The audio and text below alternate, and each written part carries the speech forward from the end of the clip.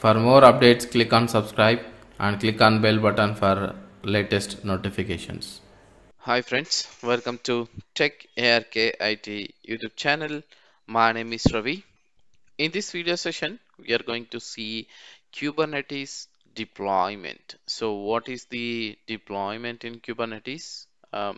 Which is simply called as a replication controller. Um, how that would be helpful and what exactly the definition is of it and how you can do the deployment on the Kubernetes, right? What is deployment in Kubernetes? A deployment is a resource object. So everything is object on the Kubernetes used to manage the deployment and scaling of applications. Used to manage the deployment. The object is used to manage the deployment and scaling of the applications. Scaling of the applications in the sense whatever the desired state you put it on the declarative way.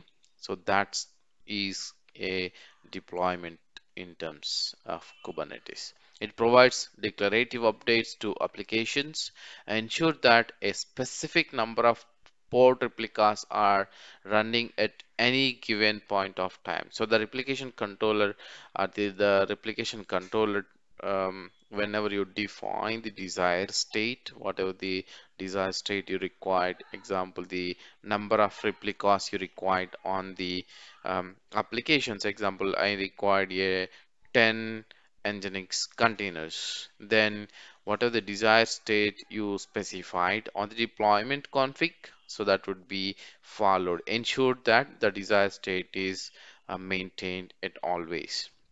Deployments are essential for managing the life cycle of the applications in Kubernetes cluster, enabling features such as rolling updates, rollback to previous versions, and scaling.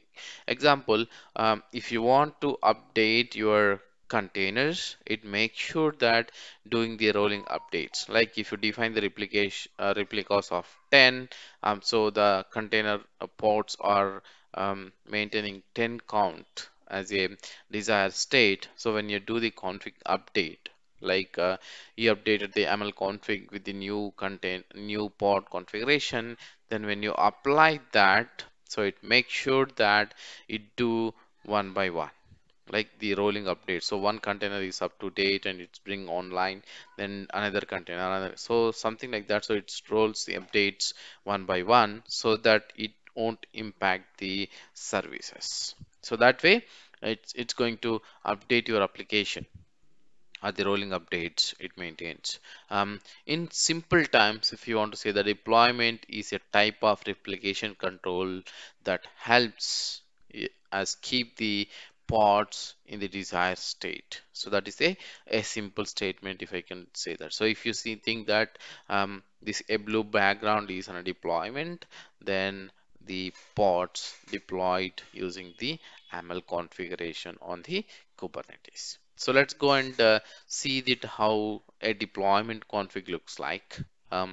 This is a simple deployment config looks like, and it is maintained in something this way, like API version. So the API version is a specific to the API version of the deployment resource. So what is the resource in previous video also I have specified what exactly is the API version and where to see when you are deploying the pod. Kind kind is a deployment indicates that the AML file is defined the deployment object or pod service or whatever it is, the kind of deployment what you're doing. That's one. And metadata is something like a data about the data. So the data about this deployment information. And the specs is defines the desired state of the deployment. Like here, if you see that the replicas required are 3. Okay, and you're specifying the label here. So the label is in a value which when you search for the components inside the Kubernetes, the where basically identify based on the label, right?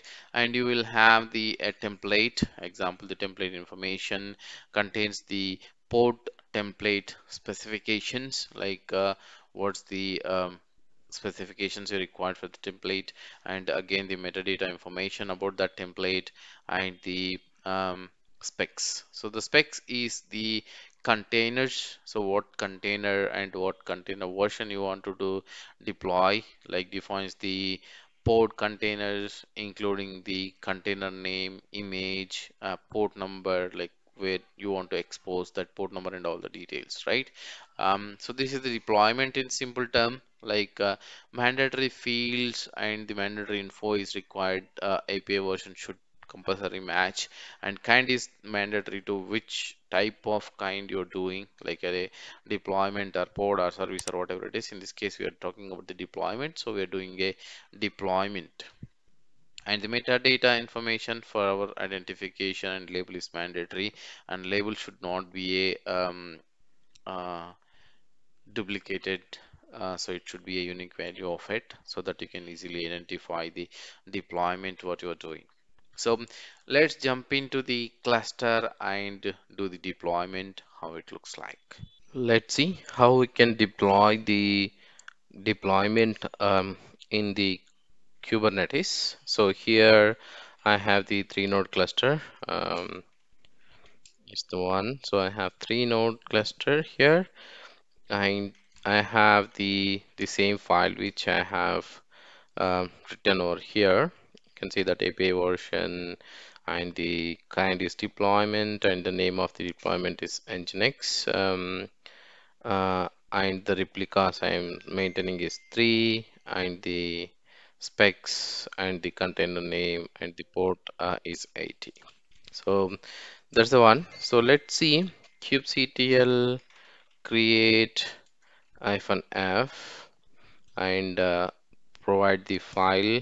So now you can see that the deployment of the Nginx has been completed. Now if you see the kubectl get pods, now you can see that there are the containers which is creating 3 containers which is as per the specifications we have provided. If you go to the file here, if you see that we specified the replicas as 3, so that the 3 containers, the controller manager, the replication controller manager will actually look into it and deploy the 3 replicas of that one. Okay, let's see pods. So it's still creating. It will take a few minutes to create the containers. After that, we'll see, maybe we'll change that configuration to the desired states might be going to be the containers are 5, then see how it goes, right? So let it create. So it takes some time to download the containers and bring up the containers here. Since it is a new cluster, I did not have before the Nginx image downloaded, so that's why it takes some time to download those containers and make it running on the cluster. So now you can see our containers are running fine. 3 containers as per the replication policy what we have given on the config file. Let's go ahead and delete that config file and make it replicas numbers might be 5 or 10, something like that.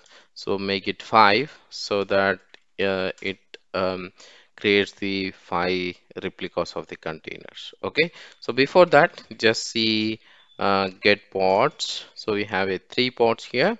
So let's apply the same configuration -f and do the nginx. Now it gives the error, but saying that the resource some error showing so and so, but the deployment is configured. Now if you see the pods, it says it's 5. You can see that they become 5. So there are 2 containers which came as a age of 12 seconds. So that way you can do the deployments, which is on a replication controller manager, which makes sure that your desired state is successful. That's about the Kubernetes deployment.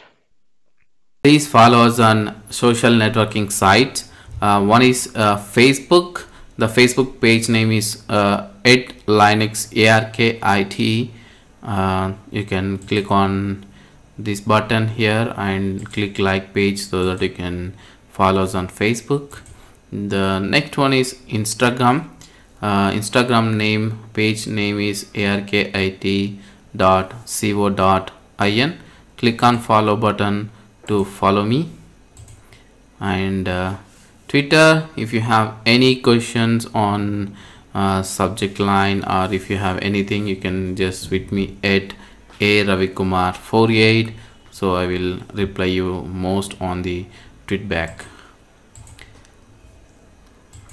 For anything related, if you want the latest articles on my website, so here is my website details and email address details. You can reach me over here.